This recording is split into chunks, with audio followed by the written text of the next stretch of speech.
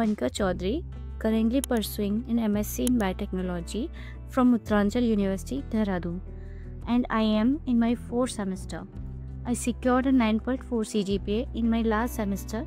I completed my schooling under the CBSE board.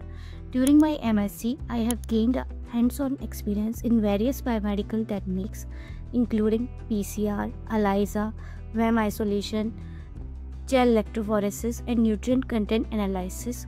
I also completed an internship on fermentation at India Glycol Limited. My research experience include a project on Mesotropis pallata and a review paper on Mahonia wahali. Biotecnika helped play a crucial role in my professional journey, providing valuable support in job placements, interview preparation, and career guidance. Their assistance helped me secure a position at Vivid Nutripharma, Hyderabad, and guided me through the interview process and formalities. So keep subscribing Biotecnika YouTube channel. Thank you so much.